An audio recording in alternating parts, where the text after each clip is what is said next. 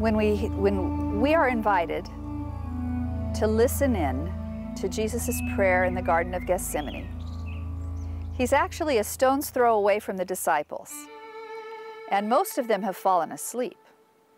And yet, subsequently we're told how he prayed. He prays the way he taught us to pray.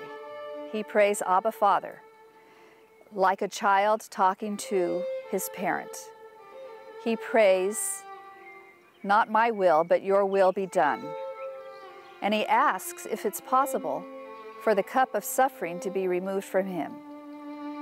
When we read in the Epistle to the Hebrews that Jesus was made like us in every aspect, and that he experienced the difficulties of being a human being and the difficulties of doing God's will, we see that very clearly in the Garden of Gethsemane.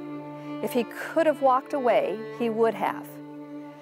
But his obedience to his Father triumphed. And in one respect, in the Gospel of Luke, we see that really it's that prayer in the garden where Jesus triumphs over his fear so that he is resolute to go to the cross. And he goes to the cross in control of his destiny as a result.